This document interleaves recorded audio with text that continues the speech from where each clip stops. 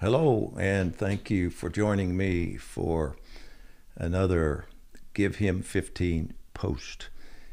I appreciate it. Before I do the post today, I have one quick announcement I want to make to you, and that is that we have someone impersonating me on the YouTube chat page with picture. They've taken my picture, put it there, and they're saying they're me, and they're asking for money. Please don't be taken in by that. We've never asked for money on any of our social media platforms, and we won't. We just want you to know, please don't be taken by that. I told you a day or so ago that I would probably comment a little more on Hebron and what it means. I'm going to do that today. This is a very, very powerful post, and the title is The Greatest Revival in History. I've heard a word from God, Chuck Pierce told me. I was excited. Chuck is a prophet, after all. What pearl of wisdom was he about to share with me? Directions for my future? A profound nugget of revelation? If nothing truly spiritual, perhaps at least something exciting, like who would win the Super Bowl. Don't laugh. He's done that before. I was expectant. We were in Israel, the place where Jesus had lived and ministered. Chuck probably tapped into the timing of Christ's return to earth, or maybe who the Antichrist is. Who knows what he had picked up from the revelation-filled airwaves of Jerusalem. I heard Holy Spirit say, I'm going to pioneer Hebron again, he stated with a great deal of confidence. I, in return, gave him a mix of deer in headlights and you've got to be kidding me looks. What does that mean? I asked the prophet. I don't know, Chuck replied. What do you mean you don't know? You're a prophet, for crying out loud, I reminded him. Well, I heard Holy Spirit say it, but I don't know what it means, he stated. It's for you. He'll tell you what it means. Prophets can be annoying. I wasn't completely surprised. Chuck has done this to me before. God will sometimes give him a word or phrase, just enough to entice me. I then have to dig and discern for myself what it means.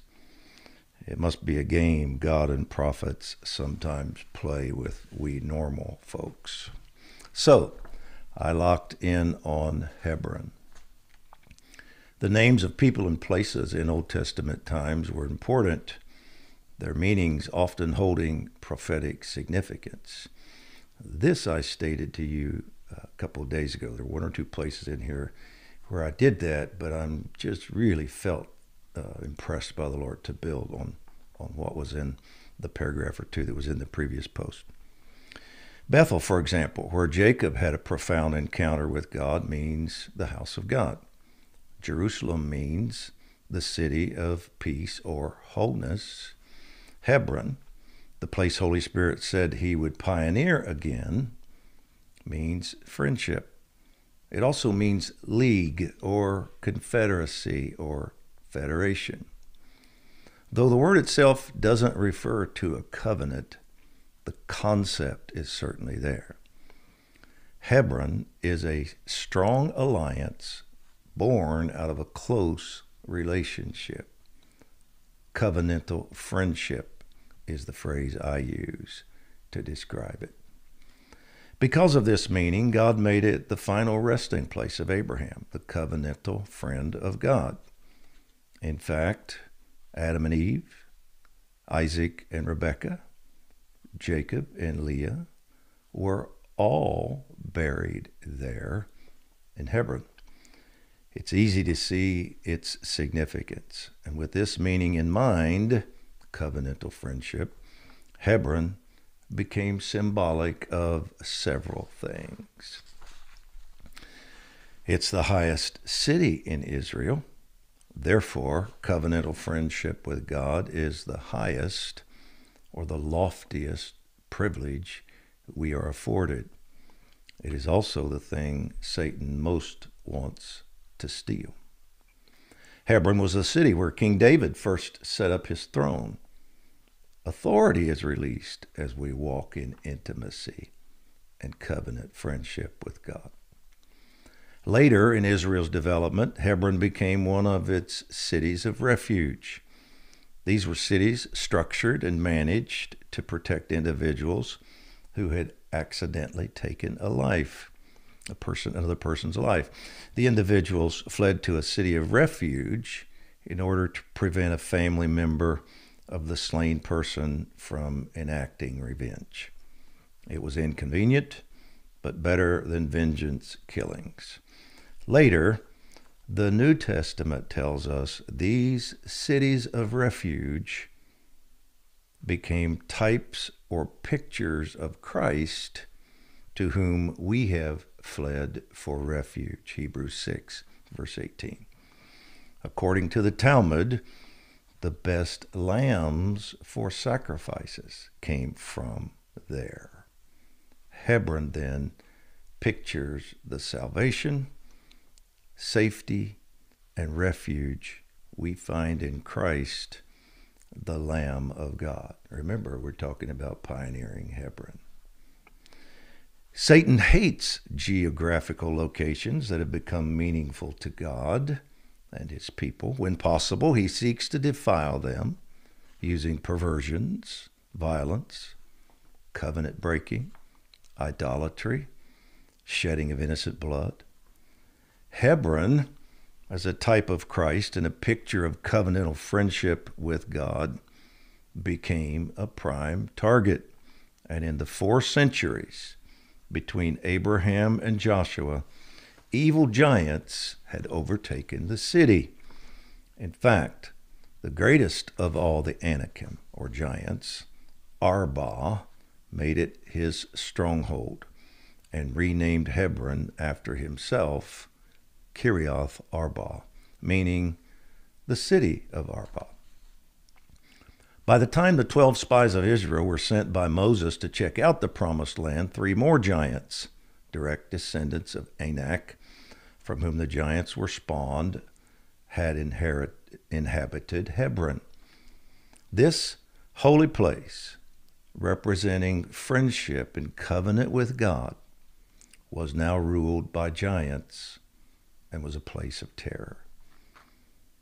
It so terrified 10 of the 12 spies, in fact, that they brought back an evil report of fear and unbelief to the rest of the nation, saying, "There's no way we can take our promised land. The giants are simply too big and powerful." So these giants had defiled the place that pictured covenant friendship and also pictured our salvation. Caleb, one of the 12 spies, was indignant, seeing that Arba and the other giants had defiled this holy city and desecrated the final resting place of the patriarch Abraham. He was angry. His response was to ask Moses for this very mountaintop city as his inheritance. "We can conquer these giants and their fortified cities, guys," Caleb told the fearful Israelites, "and I'll take the biggest." Because of the Israelites' fear and unbelief, however, Caleb had to wait for this opportunity.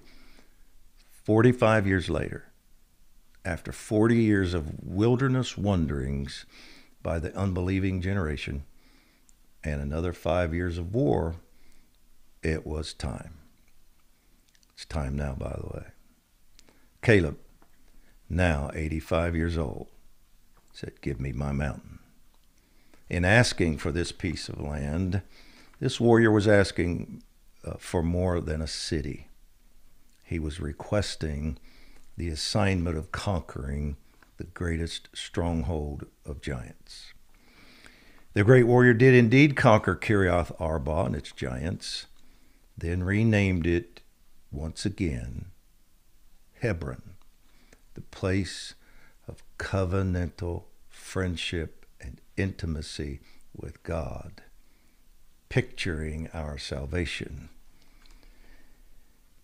In the words of my prophetic friend, he pioneered Hebron again. In that special place, Caleb enjoyed a covenantal friendship with God. He also paved the way for it to become David's first capital and, of course, the picture of Christ. When Holy Spirit declared through Chuck that he was going to, quote, pioneer Hebron again, end quote, he was making an encouraging and wonderful announcement. I am going to empower you, my people, the church, to confront and take out spiritual giants ruling regions of the earth, transforming these regions into strongholds of life.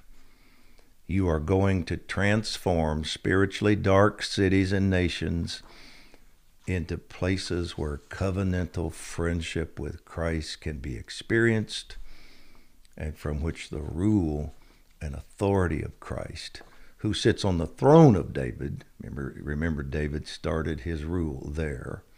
Christ now sits on the throne of David, where Christ can now be seen in those cities. I did my happy dance. The church is moving into a new era. We will soon experience our finest and most productive season of harvesting souls. I believe that we, the body of Christ, will see at least 1 billion souls saved in the next 10 to 20 years, perhaps more than have been saved in the previous 2,000. Portions of the earth that have been ruled by evil, spiritual giants will be liberated. Evil forces have ruled some regions of the planet since Adam's fall, but there is a holy invasion about to occur. A release of Caleb-hearted, fearless warriors who will thrill at the thought of conquering cities for Christ. We have a distinct role to play in birthing this new era. All that God does on earth is birthed through his intercessors. The praying church is about to step into its highest authority and its greatest history-writing role. Pray this prayer with me, if you would. Father, we thank you for your word regarding Hebron, that we will conquer spiritual strongholds and giants. You have shown us through this amazing place that the key to overcoming giants and moving in high levels of authority is covenantal friendship with you. We rule from there. So our first request is for higher and higher places of intimacy with you. May we live at Hebron. We thank you for the salvation, refuge, protection, and covenant friendship with you we have found through the Lamb. We also know, however, that our King and Redeemer gives to us his warrior nature, that we, like Caleb, are more than conquerors through Christ. We ask you for higher levels of this nature to operate in us, that we would have a fierce determination to see people free from sin, oppression, and every attack of Satan. May we truly be liberators. And we pray for America. We ask for the greatest revival in the history of this nation to burst forth. We pray for the youth, our schools and universities. Come to them with your power and love. We pray for inner cities, places overrun with poverty and hopelessness. We ask you to be the hero of these without hope. Save them. And we ask you for revival in the church. Send us your fire. Let the greatest renewal that has ever hit the body of Christ come to the American church in this hour. And may we see our destiny as a nation restored. We will be your instruments to take the gospel of Jesus Christ and his kingdom to the ends of the earth. We will. In Christ's name we pray. Amen. And our decree is this. We decree that spiritual giants will be defeated in this hour. Amen. Thank you for joining me. I appreciate it.